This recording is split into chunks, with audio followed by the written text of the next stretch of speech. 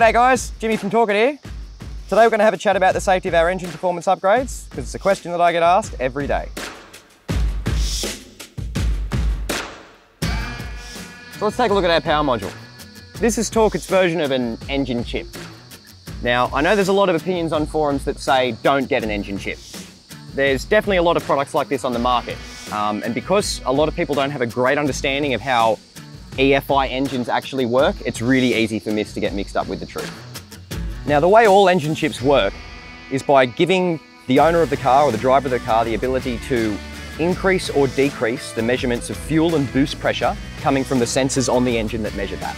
Now, essentially all chips are safe, because if this isn't done well, the outcome is essentially just limp mode. Now, that is a reliability issue, however, because you don't want to be going into limp mode when you're pulling a caravan or you're trying to overtake somebody. Because the market is so saturated with products like this, and because the quality of their product and their aftermarket service varies greatly, there's been a lot of bad experiences out there. Ours are made from the highest quality German-made circuit boards to start with, and the fact that ours are the only Bluetooth active ones on the market means that we can offer you 5-day-a-week tech support if you need to make any changes to the settings on your module. Although we do put great effort into making sure that they're set correctly for your vehicle straight out of the box.